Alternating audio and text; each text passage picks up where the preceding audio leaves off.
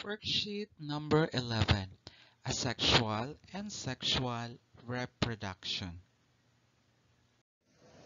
For general instructions, please avoid screenshots in all forms of activity. Watch and understand this video properly. For laptop users, you must copy and answers or answer using the Google document provided by your teacher.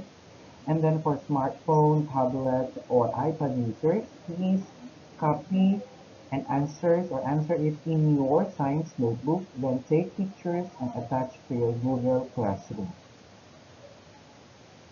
Okay, number 1, complete the following table comparing asexual and sexual reproduction. Okay, ganito po yun. You need to compare the asexual and sexual reproduction. So you need to write it here, here, here, here. Okay? Compare the asexual and sexual reproduction. Ito na po yung mga examples niya, class. Okay? Number 2. Complete the following chart below to the answer the question. Okay, complete the following chart below to answer the questions. For example, we have binary fission, what type of reproduction, what happens, and then example or drawing of an organisms. So, pareho din po dito sa budding, fragmentation, pollen and fertilization, and regeneration. You need to complete the chart below. And then number 3 is an essay.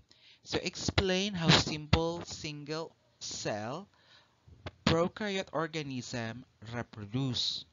Okay? How does cell structure differ in prokaryotic and eukaryotic organism? As much as possible, if you can explain it with your own, mas maganda. Okay?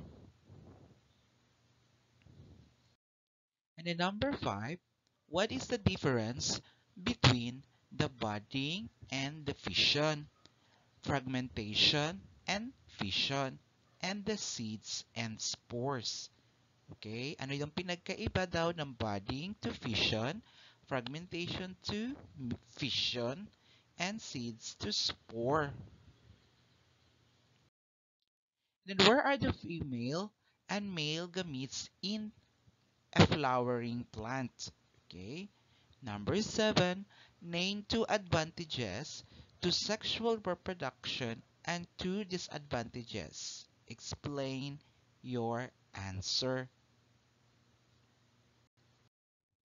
Number 8, you need to classify class the following as either sexual or asexual reproduction.